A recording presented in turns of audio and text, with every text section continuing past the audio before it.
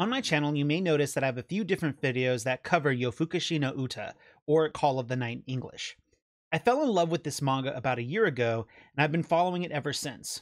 So naturally, I was really excited for the anime, which finally premiered just over a month ago. The anime just wrapped up its 6th episode, which means that the first season is now halfway over. With that being said, I felt like it was a good time to do a short review on the anime so far.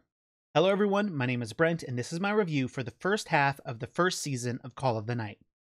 I guess there's some minor spoilers in this, nothing too crazy, but proceed with caution nonetheless. So I guess we should start with the story and what the first 6 episodes cover from the manga. The series follows Ko Yamori, a 14-year-old boy who suffers from insomnia and decides to take to the streets at night in order to satiate his boredom. He soon meets Nazuna Nanakusa, a young vampire girl who becomes obsessed with the taste of Ko's blood. Because Ko doesn't like his normal human mundane life, he decides that he wants Nazuna to turn him into a vampire. But there's a catch. Ko must fall in love with Nazuna in order for that to happen.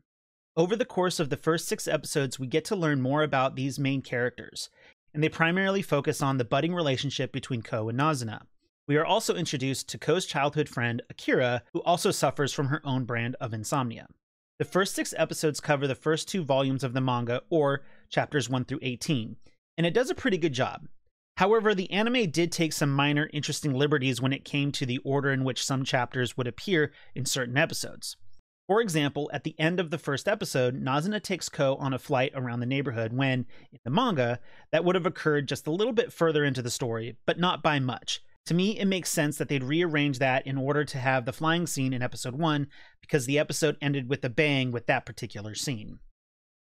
The biggest change to the order of events was the pool chapter/scene. This scene was pushed to the end of episode 6 when it should have been at the end of episode 5. This was done in order to start the Cuddle Buddy story early for some reason. Episode 5 should have consisted with chapters 12 through 14. All of these chapters are focused on Ko and Nazuna's friendship, with chapter 14 being the pool chapter. Then episode 6 should have been chapters 15 through 18, all of which are focused on Nazuna working as a cuddle buddy/masseuse. Changing things up in this way was an incredibly confusing decision that was made by the writers and animators. This change didn't really add anything to the overall story. If anything, it messed with the pacing. Instead, they decided to chop up the cuddle buddy/masseuse story into 2 episodes, which wasn't necessary, and then have episode 6 end with some random pool scene that was completely unrelated to the main events of the episode.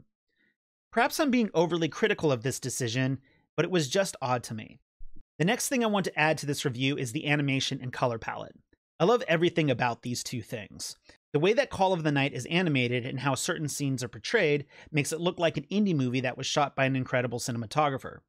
Ko and Nazuna might be the main characters of this story, but the anime truly puts the nighttime at center stage. And of course, to round it all off, is the spectacular neon pink and purples that make up the primary color palette for all of the backdrops and backgrounds. All in all, this was a great first half of the first season for Call of the Night. Despite some bizarre pacing choices, these 6 episodes did what they were supposed to do, which was to focus on the relationship between Ko and Nazuna. Now we get into the second half of this season, where we're expected to see more of the story unfold and meet new and interesting characters, which I'm really looking forward to. Well, folks, that's it for my review. I hope you enjoyed it. And if you did enjoy it, please consider liking and subscribing for more videos just like it. In the meantime, take care.